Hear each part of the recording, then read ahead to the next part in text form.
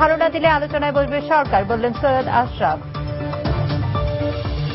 বাহরাইনে আগুনের ধোঁয়ায় দম বন্ধ হয়ে 10 বাংলাদেশি শ্রমিকের মৃত্যু, পরিবারের শোকের ছায়া। এবং বাংলাদেশের শিল্প খাতে বিনিয়োগ করতে ভারতের সাহারা গ্রুপের প্রতি অর্থনীতিবিদদের আহ্বান।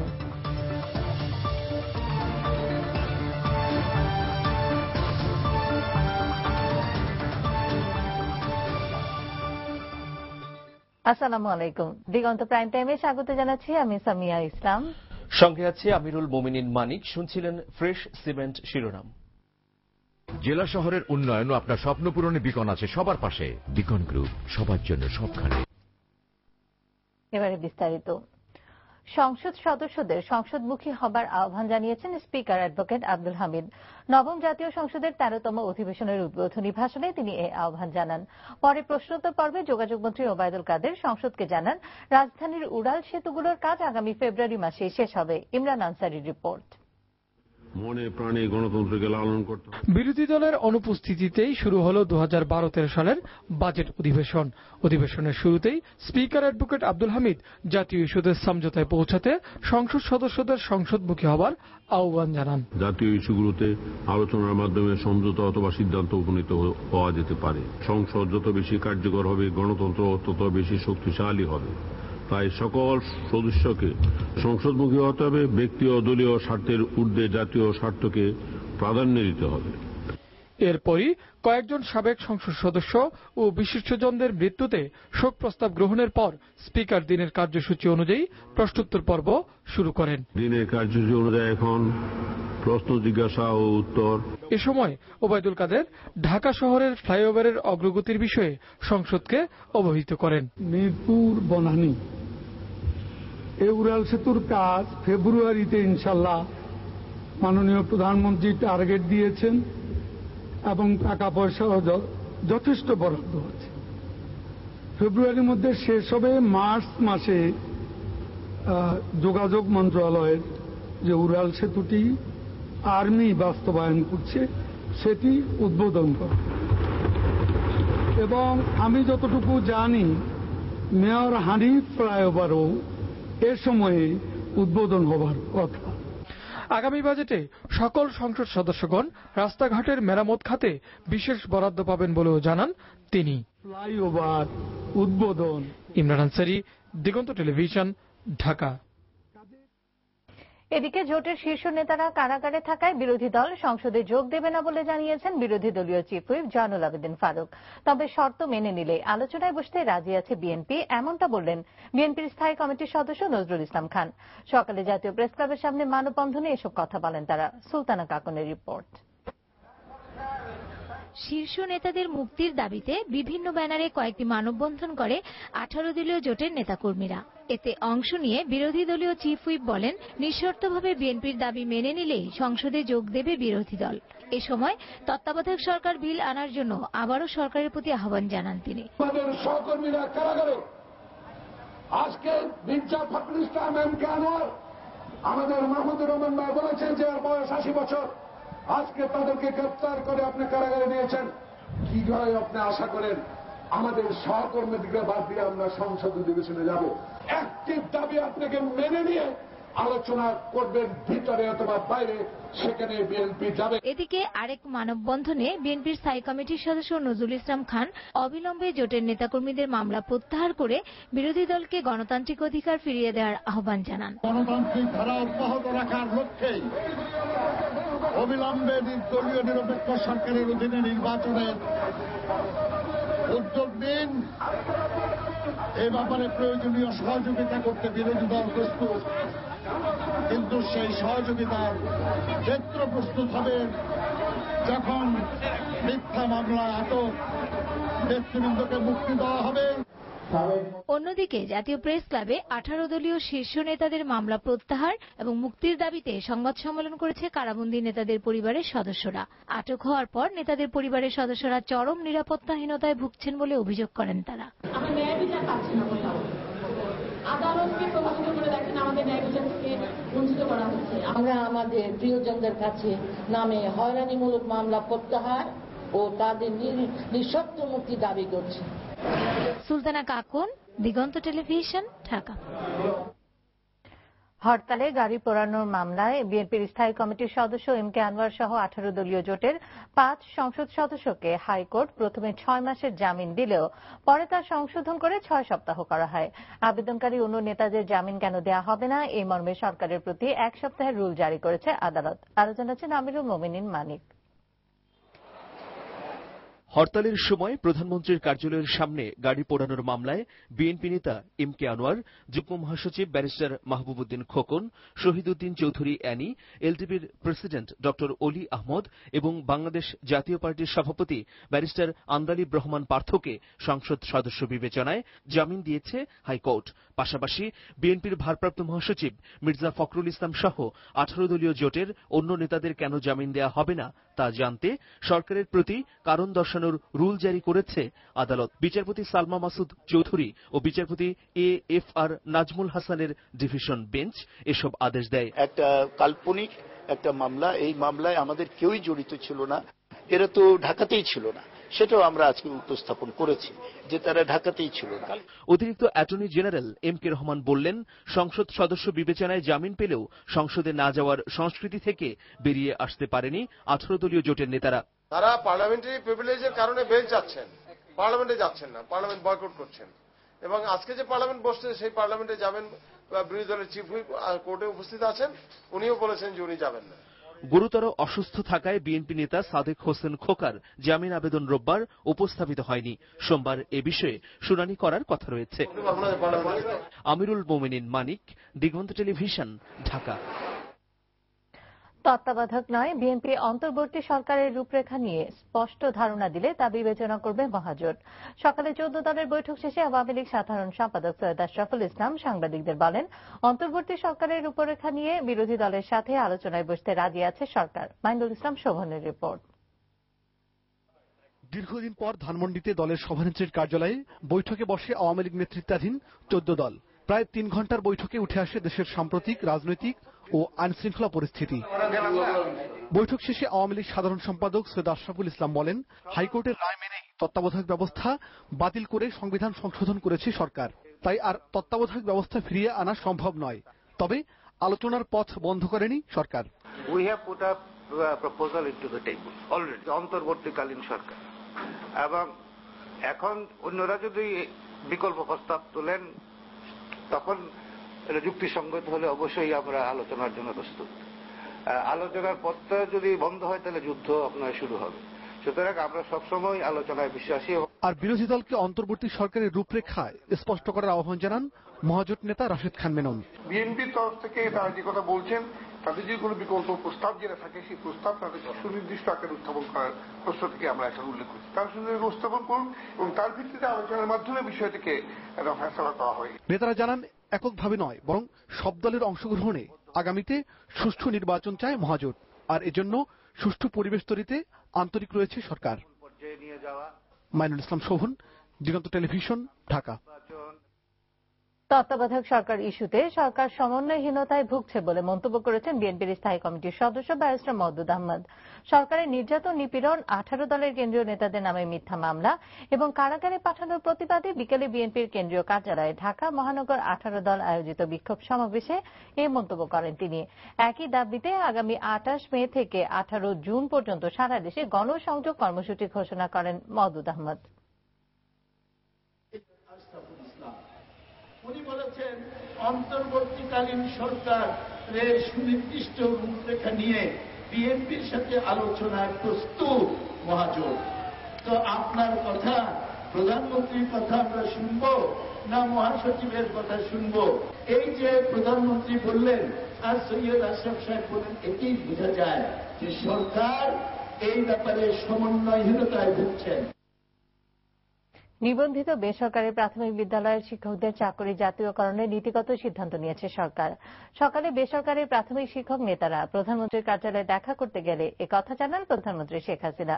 শিগগিরই এর আনুষ্ঠানিক ঘোষণা দেবেন তিনি। 3 পর্যায়ে এ সিদ্ধান্ত বাস্তবায়ন করা হবে বলেও জানান প্রধানমন্ত্রী। নীতিমালা অনুযায়ী সরকারের অনুমোদন ছাড়া নতুন কোনো বিদ্যালয় প্রতিষ্ঠা করা যাবে না। এর আগে চাকরি জাতীয়করণের দাবিতে গত 13 মে থেকে কেন্দ্রীয় শহীদ মিনারে অবস্থান কর্মসূচি, প্রধানমন্ত্রীর কার্যালয়ের দিকে পথযাত্রা সহ বিভিন্ন কর্মসূচি পালন করেন শিক্ষকরা। দাবি মানা না হলে 16 জুন থেকে দেশের সব বেসরকারি প্রাথমিক বিদ্যালয়ে তালা ঝোলানোর ঘোষণাও দিয়েছিলেন শিক্ষক নেতারা। বাহরাইনে একটি বাড়িতে গ্যাস সিলিন্ডার বিস্ফোরণে মারা গেছেন 10 বাংলাদেশি নির্মাণ শ্রমিক। এদের 9 জনের বাড়ি কুমিল্লা সদর দক্ষিণ উপজেলায়। তাদের মৃত্যুর খবরে শোকের ছায়া নেমে এসেছে পরিবারগুলোর মাঝে। কুমিল্লা প্রতিনিধি খালেদ সাইফুল্লাহর রিপোর্ট জানাচ্ছেন মামুন মাহফুজ। পরিবারে আর্থিক সচ্ছলতা আনতে আর সব বাংলাদেশের মতো কুমিল্লা ও চাঁদপুরের 10 যুবকও পাড়ি জমিয়েছিলেন মধ্যপ্রাচ্যের বাহরাইনে। তারা কাজ করতেন নির্মাণ শ্রমিকের। শনিবার রান্নাঘরের গ্যাস সিলিন্ডার বিস্ফোরণের পর বিদ্যুতায়িত হয়ে মারা যান তারা। এই খবর গ্রামের স্বজনদের কাছে পৌঁছালে হৃদয় বিদারক দৃশ্যের অবতারণা হয়। কুমিল্লার সদর দক্ষিণ উপজেলার জামিরা গ্রামের শাহিনা বেগম এই দুর্ঘটনায় হারিয়েছেন বাবা ও স্বামী সহ 3 জনকে। বছর 3 আগে স্বামী মনির হোসেন শ্বশুরের হাত ধরে পাড়ি জমিয়েছিলেন সুদূর প্রবাসে। তারা আর কখনো ফিরবেন না। এই নির্মম সত্যটি যেন কোনোভাবেই মানতে পারছেন না শাহিন বেগম। বাহরাইন থেকে আমি সকালবেলা ফোনে খবর পাইছি যে ওখানে গ্যাস বাস্ট হয়েছে, সিলিন্ডার বাস্ট হয়েছে, বুঝলেন। এখানে প্রশাসনের জন্য বাহরাইনে আইন শৃঙ্খলা বাহিনীর জন্য ক্লিয়ার খবর পাইতেছে না। এরপরে একটু মোটামুটি কিছু খবর পাইছি এখন যে কিচেনের মধ্যে রান্না করে যে রান্না করে চলে গেছে, গ্যাস চালু অবস্থায় ছিল। বাহরাইন 10 জন মরে গেছে আগুনে। কানে ফোন দেয় না, ফোন দিয়েছি ফোন ধরে না কাটি দে, ফোন দিয়ে ধরে না কাটি দে। ইয়ার ধরে আদে ওরা কোনো ফোন দিচ্ছে কইছি কয় আছে কয় শেয়ার সে দিয়ে জানা জানা। শোকের ছায়া নেমে এসেছে উপজেলার আরো বেশ কয়েকটি গ্রামে। কেউ হারিয়েছেন সন্তান, কেউ বা স্বামী বা ভাই। স্বজন হারানোর শোকের পাশাপাশি ঋণে জর্জরিত পরিবারগুলোতে এখন ভর করেছে দারিদ্র্যের অজানা শঙ্কা। মামুন মাহফুজ, দিগন্ত নিউজ ডেস্ক। সেবা খাতের চেয়ে এই মুহূর্তে দেশের উৎপাদনশীল ও প্রযুক্তি খাতে বেশি বিনিয়োগ প্রয়োজন বলে মনে করছেন অর্থনীতিবিদরা। তাই ভারতের সাহারা গ্রুপকে বাংলাদেশের শিল্প খাতে বিনিয়োগের আহ্বান জানিয়েছেন তারা। রিপোর্ট করছেন রশিদ বাবু। নতুন ঢাকা নামে 4টি আবাসন প্রকল্প গড়তে বুধবার সমঝোতা স্মারক সই করে সরকার ও ভারতের সাহারা গ্রুপ। অর্থনীতিবিদরা বিদেশি বিনিয়োগকে স্বাগত জানালেও প্রশ্ন তুলেছেন আবাসনের মতো সেবা খাতে বিনিয়োগ নিয়ে। বৈদেশিক বিনিয়োগ যদি আসে আমাদের এখানে ভালো। তো আমি সবসময় একটি জিনিস আমার আপত্তি জানিয়ে এসেছি, যেমন সেবা খাতে আমি মনে করি না তেমন বৈদেশিক সাহায্যের আমাদের এখানে বৈদেশিক বিনিয়োগ আসা তেমন উচিত বলে, যেমন টেলিফোন, হোটেল, এই সমস্ত জায়গায়। তবে আমি উৎসাহিত করব যদি তারা আসতেই চায় তাহলে উৎপাদনশীল খাতে বিনিয়োগ করার। যেসব ক্ষেত্রে দেশ অনেক পিছিয়ে এবং প্রযুক্তিগতভাবে দুর্বল সেসব খাতে বিদেশি বিনিয়োগ জরুরি বলেও মত দেন তারা। বিশেষ করে বিদ্যুৎ, জ্বালানি ও শিল্প খাতে এগিয়ে আসার আহ্বান জানান অর্থনীতিবিদরা। বিভিন্ন ধরনের শিল্প আছে, সব ধরনের শিল্প আমাদের গড়ে ওঠে নাই। বিদ্যুৎ এবং শক্তি উৎপাদনের ক্ষেত্রে হতে পারে যথেষ্ট ঘাটতি আছে। আমাদের হয়তো অনেক কিছু আছে কিন্তু আমাদের প্রযুক্তিগত হয়তো উৎকর্ষতা নাই। প্রযুক্তি হয়তো নতুন প্রযুক্তি নিয়েছে, আরো অনেক হাইলি প্রোডাক্টিভ জিনিস তৈরি করা সম্ভব হবে, যেগুলো পৃথিবীতে সব দেশে বিক্রি করা সম্ভব হবে। ভারতীয় কোম্পানি সাহারার সাথে সমঝোতা স্মারকে কি আছে তা প্রকাশের দাবি তুলেছেন অনেকে। একই সাথে সাহারাকে 1 লাখ একর জমি দেওয়ার সময় ভারতের সিঙ্গুরের মতো ঘটনাও ঘটতে পারে বলে শঙ্কা তাদের। চুক্তি অবশ্যই প্রকাশ করা উচিত, কারণ হচ্ছে যে এখানে ব্যবহার হবে যে জিনিসটা মূল, সেটা হচ্ছে জমি। লাখখানিক একতা করে একা নাই, বহুজনের কাছ থেকে কিনতে হবে। তো বহুজনের কাছ থেকে কিনতে গেলে যে ধরনের ঘটনা ঘটতে পারে, আপনার সিঙ্গুরের ঘটনা মনে আছে পশ্চিমবঙ্গে, সেই ধরনের ঘটনাও ঘটতে পারে। আবাসন খাতে বিদেশিদের যদি আনতেই হয় তবে তা অন্য দেশের জন্য উন্মুক্ত করে দেওয়ার দাবি তাদের। পাশাপাশি এসব প্রকল্প দেশীয় উদ্যোক্তাদের যৌথ অংশীদারিত্বের ভিত্তিতে করার পক্ষেও মত দেন অর্থনীতিবিদরা। দেশীয় যারা উদ্যোক্তা আছেন তাদের এর সাথে। রশিদ বাবু, দিগন্ত টেলিভিশন, ঢাকা।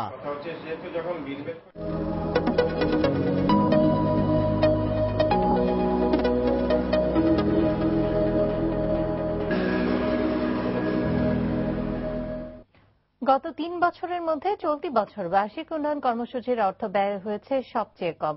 কাটছাঁটের পরও গেল 10 মাসে এর বাস্তবায়নের হার মাত্র 55%।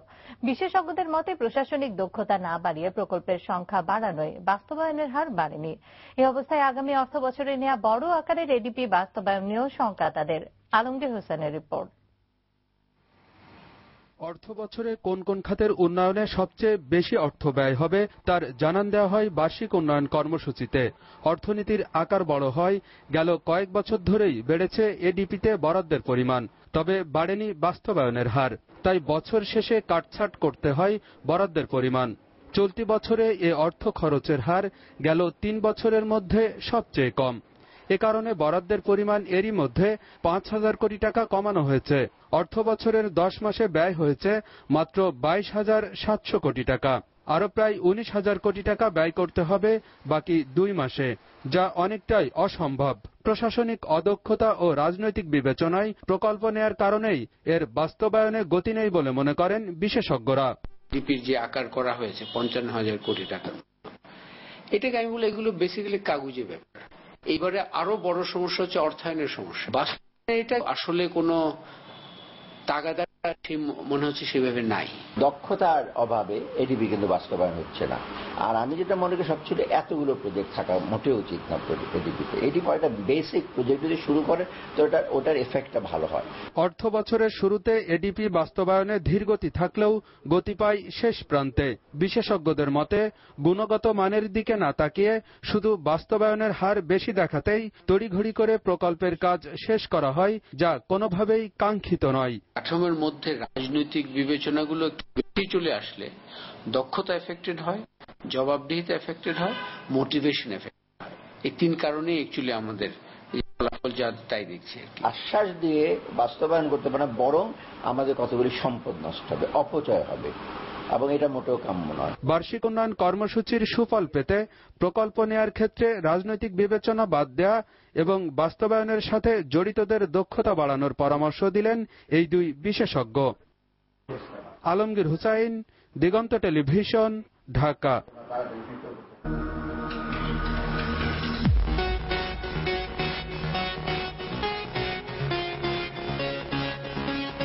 কৃষকরা এত কষ্ট করে ধান ফলাইছে, কিন্তু এখন ধানের মূল্য হলো ৫০০ টাকা।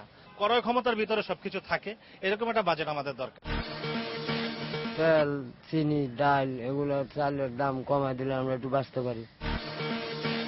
আমাদের অর্থমন্ত্রী এই ব্যাপারটায় একটা বড় ধরনের একটা ভূমিকা যেন উনি রাখে, যে সারা বাংলাদেশের বিভিন্ন অঞ্চলের মানুষদের কর্মসংস্থানের ব্যাপারে অন্তত এদিকটাই খেয়াল রাখে, যে ঢাকাকে বিকেন্দ্রীকরণ না করে আপনারা ঢাকার চারিদিকে জিনিসটা ছড়িয়ে দিন।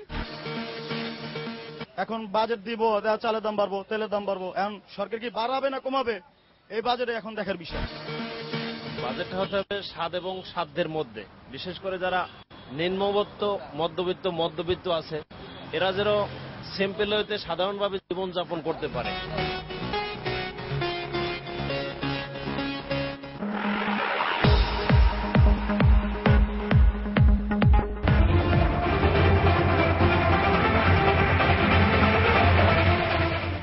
ম্যাগজিম গ্রুপ বিশেষ প্রতিবেদন। ডাইং ও নিটিং কারখানার রাসায়নিক পদার্থ মেশানো রঙিন বর্জ্য পরিবেশের উপর মারাত্মক ক্ষতিকর প্রভাব ফেলে, কিন্তু এই বর্জ্যকে উন্নত মানের সারে রূপান্তর করেছেন ডক্টর মোবারক হোসেন। শুধু ইটিপি প্ল্যান্টের মাধ্যমে বিষাক্ত রঙিন পানি পরিশোধন করলেই তা সারে পরিণত হয়। সাভার প্রতিনিধি তোফায়েল হোসেন সানির রিপোর্ট জানাচ্ছেন আব্দুর রউফ। পরমাণু শক্তি গবেষণা প্রতিষ্ঠানের প্রধান বৈজ্ঞানিক কর্মকর্তা ডক্টর মোবারক হোসেনের প্রথম আবিষ্কার ছিল জুটিন। পাট থেকে এই টিন আবিষ্কার করা হয়েছিল বলে এর নাম রাখা হয় জুটিন, যা সারা বিশ্বে সমাদৃত।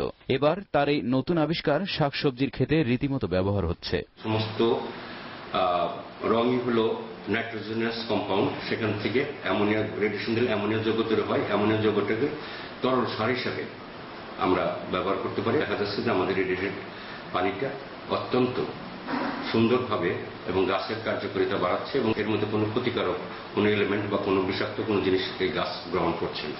বর্তমানে ডাইং ও নিটিং এর রঙিন বর্জ্যে নদীর পানি দূষিত হচ্ছে, ধ্বংস করছে ফসলের মাঠ, ছড়াচ্ছে রোগ জীবাণু। অথচ শুধু ইটিপি প্লান্টের মাধ্যমে পানি পরিশোধন করলেই তা হয়ে উঠতে পারে উন্নত সার। এতে বাড়তি কোনো খরচ লাগবে না। পরীক্ষা করে দেখা গেছে এই তরল সার সাধারণ ইউরিয়া থেকে উন্নত, এবং এই সার দিয়ে উৎপাদিত সবজির ভিটামিন গুণ অনেক বেশি। জিরো ওয়েস্ট, যেখানে আমার কোন রকম তলানি বা কোন রকম ওয়েস্ট পড়বে না, সেই জন্য আমরা এইভাবে প্রস্তুত করছি। এটা এখন বিশ্বে সাংঘাতিকভাবে সমর্থিত একটি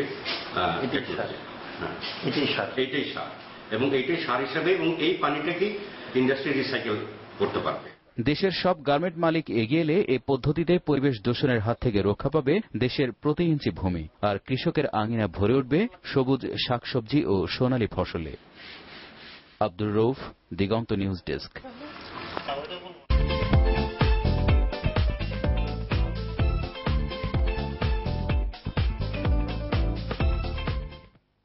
টিনের এক নড়বড়ে ছাপড়া ঘরে ঝড় বৃষ্টি মাথায় নিয়ে লেখাপড়া করছে রাজবাড়ীর নরসিংহদিয়া বেসরকারি প্রাথমিক বিদ্যালয়ের শিক্ষার্থীরা। স্থানীয় জনপ্রতিনিধিদের প্রতিশ্রুতির পরও উন্নয়নের কোনো ছোঁয়া লাগেনি বিদ্যালয়টিতে। জেলা প্রতিনিধি মোশাররফ হোসেনের পাঠানো রিপোর্ট জানাচ্ছেন হুমায়ুন কবির তানিম। 1972 সালে প্রতিষ্ঠিত রাজবাড়ী সদর উপজেলার এই বিদ্যালয়টি এখন জরাজীর্ণ দশা। নেই কোনো স্যানিটেশন ব্যবস্থা, শ্রেণীকক্ষের অবকাঠামোগত সুযোগ সুবিধাও এখানে অপর্যাপ্ত। ঝড় বৃষ্টি দিনে কতটা কষ্ট করে ক্লাস করতে হয় তা জানালো কোমলমতি শিশুরা।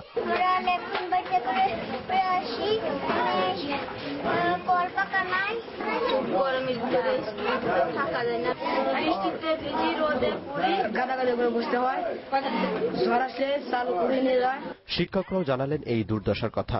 ঝড় বৃষ্টিতে আমাদের ক্লাস কার্যক্রম বন্ধ রাখতে হয় এবং বৃষ্টির পানি শ্রেণীকক্ষের ভিতরে ঢুকে পড়ে।